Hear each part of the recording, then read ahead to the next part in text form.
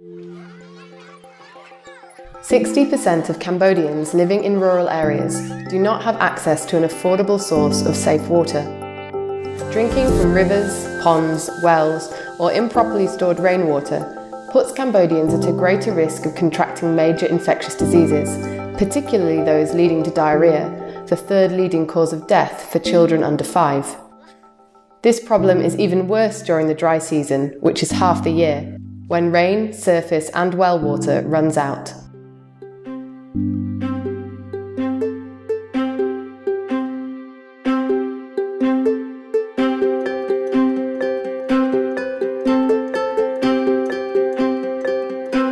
The way that ICS working is not designed by themselves only, but they try to involve a lot and improve a lot to the community. Like even the way that they select the place to do the station, they always have a meeting and discussion with the people at the community and to get advice from them which place is a good place that it's easy for us to access to make a clean water. And the key person at community also helping us to find the best entrepreneur for that station.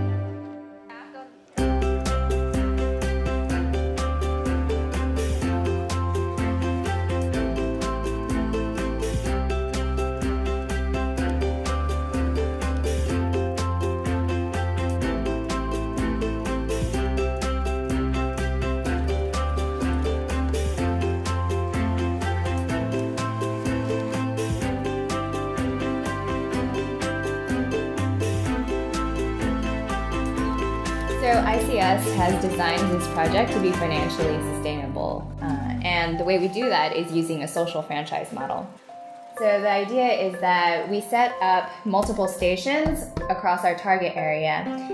For every dollar they bring in, we take 20% of their revenue, and that money goes towards supporting a platform. And this platform houses our team that provides follow-up support, technical and business support to the entrepreneurs at each station, as well as the all-important water quality testing services that we do.